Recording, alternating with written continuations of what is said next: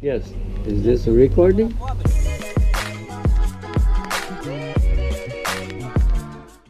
Hello my friends, here's Bahiano in Reno.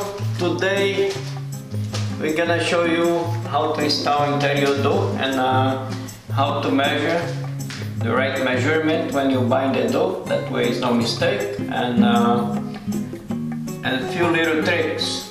Let's work. Yes, I'm gonna show you how to measure the rough open. That way you would get the right door for your house. Let's see, this one is, we have a 2 1/4 in here. Yeah, this is a rough open for 28-inch door. We have here, the height is, we have 82 inches. And for the jam, this is a 2x4 jam, so what we have there is a 4.5 for the jam. Yes, I will show you the measurement when you're going to buy the door, how you find the right door. So here you look, this one, the jam is 4.5. When you are on the hardware store, you check the jam. See, we have the 4.5, about 4.5. The height of the door, total height, we have 81 3/4. Yeah, it is smaller than the open. That way allowed us to move it around in case it is out of level. You could have a gap about 1/2 inch, 3/4. It's good to work with. So in this case, this door here, the measurement is a tight measurement. We have a 29 5/8. The open is 2 1/4. So we have a lot of space to play with this door. Okay, once you have all your measurement, you gotta make sure which side the door gonna swing. Is it a left swing or a right swing? On this case here, we have this door gonna swing to the left against the wall, and one indication of that is we have the switch. Once the light switch. Once you open the door, you want to be able to reach for the switch to turn on the lights. So this is a good indication which way you need the door to open. And let's work. When you buy the door, usually they come with the paper, a paper like this one,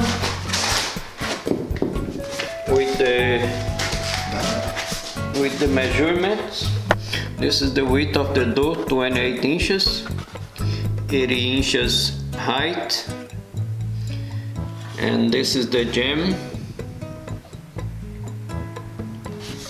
and this indicates if it's whether left or right door. This is LL, that means left. Well, is right. It open to the left. If you have the right hand, you're gonna have an R that indicate that open to the right. Okay, once you have your door, now it's time to check for the level. This side where we're gonna install the range of the door, we have to make sure this is level. This is out of level. So what we're gonna do here, we have to have it level. It's about this much. So yeah, we're gonna use some shim to level this door, and if you don't know what a shim is, I will show you. The bottom is thick, the top is a little bit narrow, so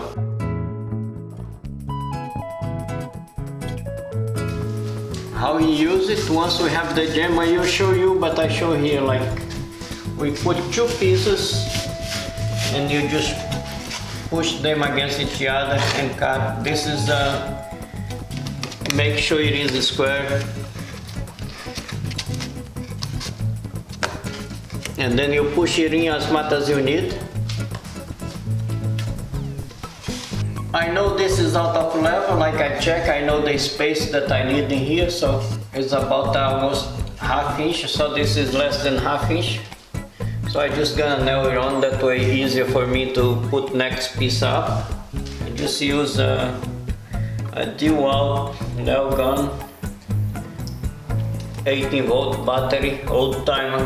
For this one I'm use 1.5 inch nails, and using just enough.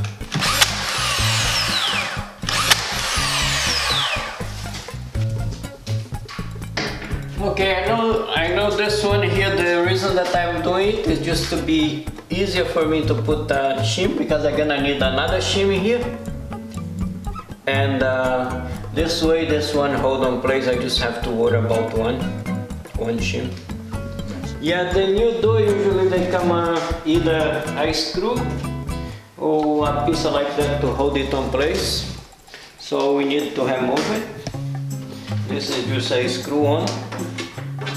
Just something like that. Nothing much to it. Yeah, we don't need that, just discard it, right? Okay, now we're gonna put this door in place and check to see how it's gonna fit. Alright, let me just grab 3 screws.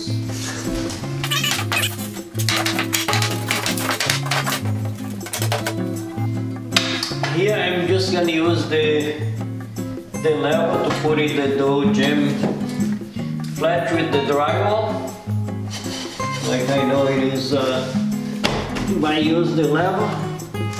When we're doing the trim, we know it's flat, like you guys can see. Don't need to go crazy, anything flat like you can use, like don't have to be really a level. And we do it. Here I'm just use a dry oil screw gun. Don't need more than that, it's just what I have right on the hand right now, so is what we're gonna use. But we can use a drill or any other tools. And I'm use like this is I believe 2.5 inch screws. We measure them. This is a 2.5 wood screws.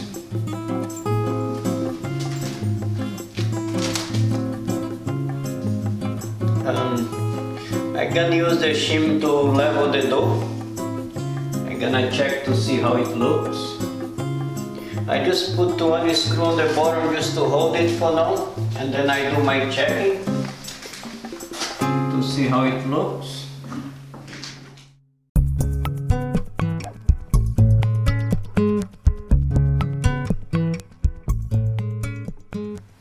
This is about level.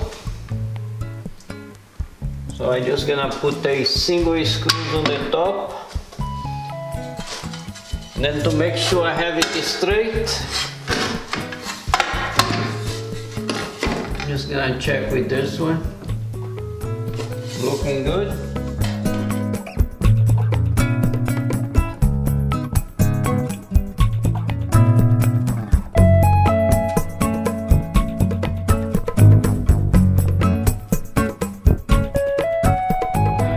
Put the shim here just to fill in this gap, like you guys see.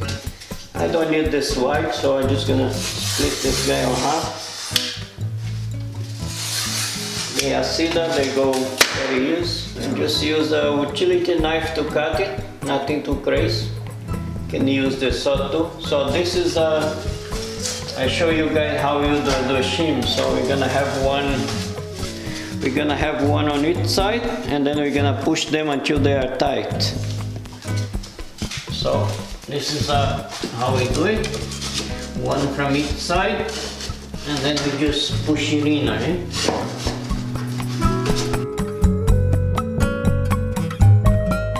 Just can bang on it a little bit, not too much. Okay.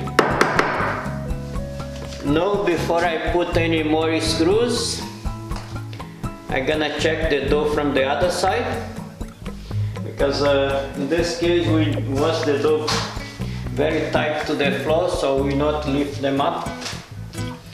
So if you guys, I can show you guys this way what I'm looking for in here. Yes, in this case here, I'm not looking for level anymore. What I'm looking here is to see if the gaps are the same on this part, the top part of the door. What I'm looking here to see if the door is square. See, I just look to see if this space on this side is the same as this side. Like I can see from here this side is less. We're gonna push this this side of the jam up a little bit. That way the gap would increase in there. See? That way we know that it is square with the jam. Yes, in this case here, need to go up a bit, so I'm gonna try to push it up use my hand. If it doesn't go, I'm just gonna use this small crowbar. Show the camera properly. Just a small one, a nail puller. Let me see. Oh yeah, it went up with the hand. I'm still gonna put the crowbar down.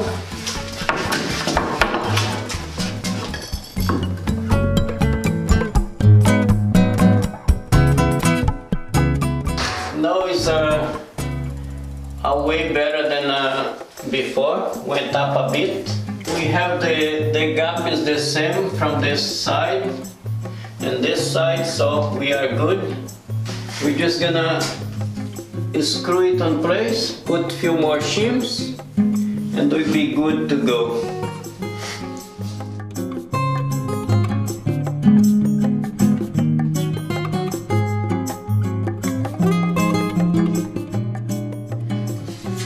We're gonna see if this is straight enough for us to put the trim. So I'm just gonna use the level and gonna make sure it is straight with the dryer. All I do is like this, and then I just gonna put as straight, good enough. So I just gonna put one screw in here.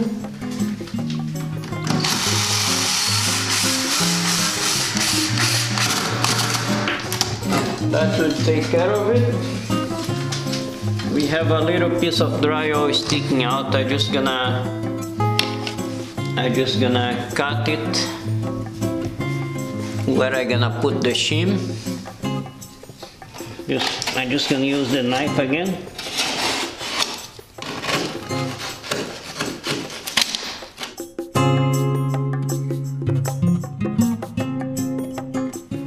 Yeah, this is what we're gonna do here is similar what we did on top. We want the same distance, same gap on the top. We want it in here, so I'm gonna push the shim in until we have the same distance. I'm gonna put one screw here on the bottom to make sure this is nice and straight. I just see the other side I use the level, but this time I'm just gonna use this piece just to show you guys that doesn't have to be a level, something that is straight. You just do that. See, it's nice and straight to put the trim in. Now we have this on place. There's one more thing that we're gonna check. See, I'm just gonna close the door.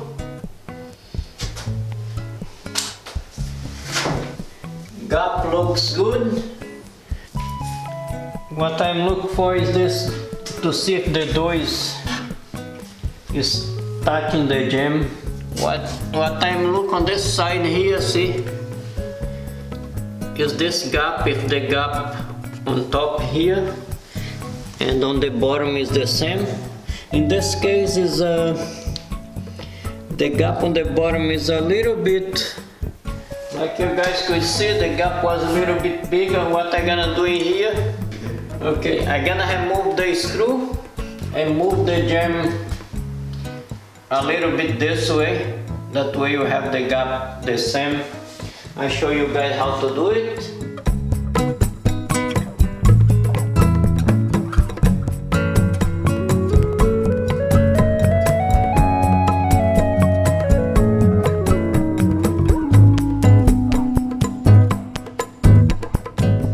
This one here I'm not too worried because the dog might be a little bit bent. I'm just make sure the top is tight, bottom is tight,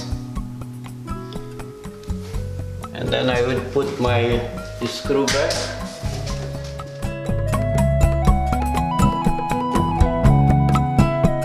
This door looks nice and good, so we're gonna put some more shim and some more screws to make sure that they're gonna stay on place and give some support for the jam.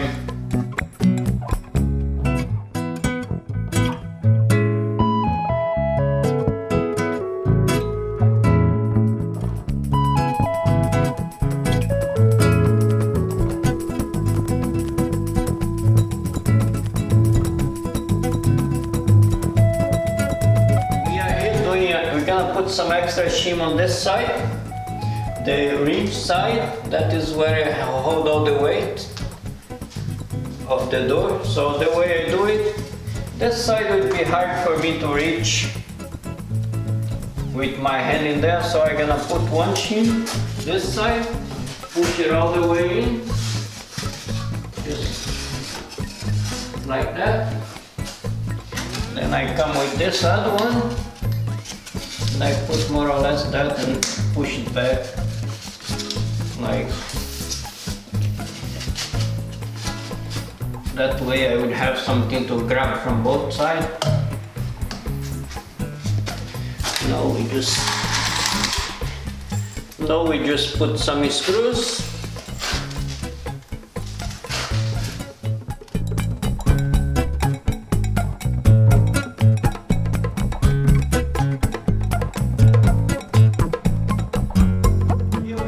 Shims on place. What I'm gonna do gonna be the final check. Just gonna check to see if everything is good. Okay, so what we looking here, gap on top looks good,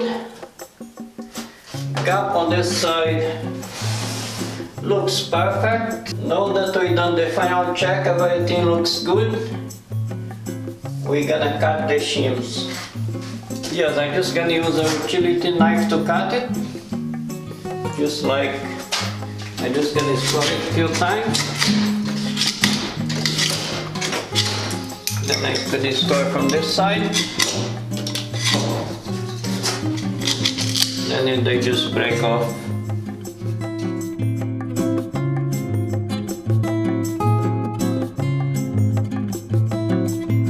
We're done on this door here. Everything looks good. We cut the shim and the door is closing good.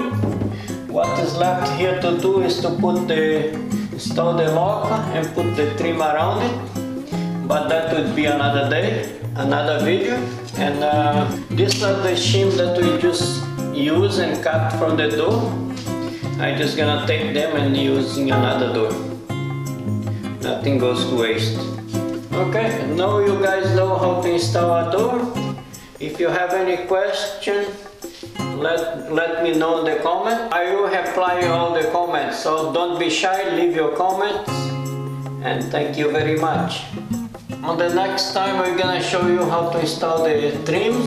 Yes, okay, the work that's been done here is on the half duplex project, and we doing update, doing many videos, and we will link all those videos on this one. Thank you guys, and see you later.